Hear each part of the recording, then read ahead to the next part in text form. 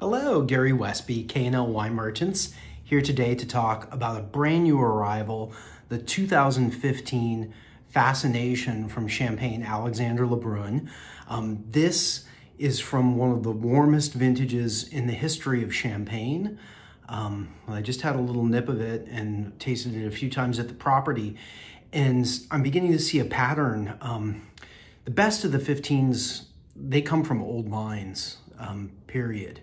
It seems that the older vines, perhaps because more of the plant is underground in the cool chalk, older vines have a better chance of regulating themselves in these very, very warm vintages. So with that in mind, this is still just a beautifully generous, exotic champagne. It comes exclusively from 2 rows in a site called La Derrière de Montaigu. Montaigu is one of the most famous sites in all of the Côte de Blanc. And let's see if I can manage myself here. So if you have Epernay here and then the village of Chuy here, it's the first of the Grand Crus, the northernmost of all the Grand Crus of the Côte de Blanc, with Ménil being the southernmost of all of those Grand Crus. And the Montaigu is legendary, and La Derrière de Montaigu is just behind it, and there's just 2 rows there that he owns of vines that were planted in the 60s.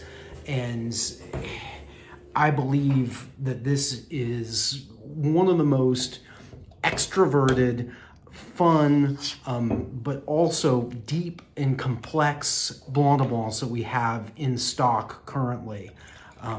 First, take a look at that color. I mean, it has some of that gold that one would normally expect from a little bit of an older wine, but when you smell it, I mean, it's nothing but fresh.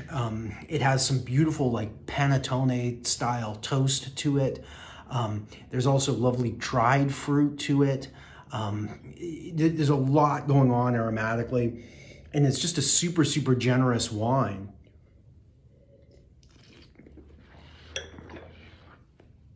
In the mouth, one would never, ever guess that this was dosed at less than 2.5 grams per liter of sugar. It's labeled as extra brut. I think that it should be labeled as brut, even though it's very, very, very low in sugar, because it comes across with excellent richness.